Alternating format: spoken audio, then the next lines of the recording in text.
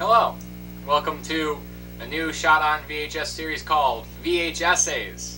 I'm Kyle, and you might have recognized me from Kyle's concert T-Story, which I chronicled my concert t-shirts from 2000 to 2010, and I've learned a lot about myself upon reflection, and I've learned even more because we've uncovered a box of my old school material, including the best collection of essays that I've ever written from 5th grade.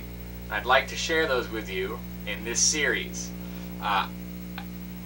As you can see, I've returned to my roots. We didn't have any desks like this in elementary school, but this is... maybe I was this size, I don't know. But I have a couple collections that I'm going to be reading from. One is just writing with my last name spelled incorrectly. One is my yearbook with the Pledge of Allegiance on the cover.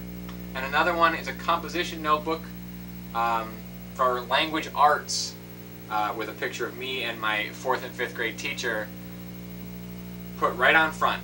My eyes are closed and I'm wearing my DARE t-shirt because that's how you could distinguish us in Boston upon our field trip. So I'll be reading some selections for you.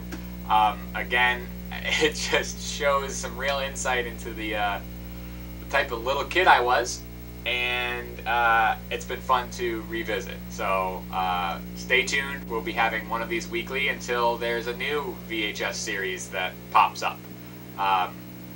Until then.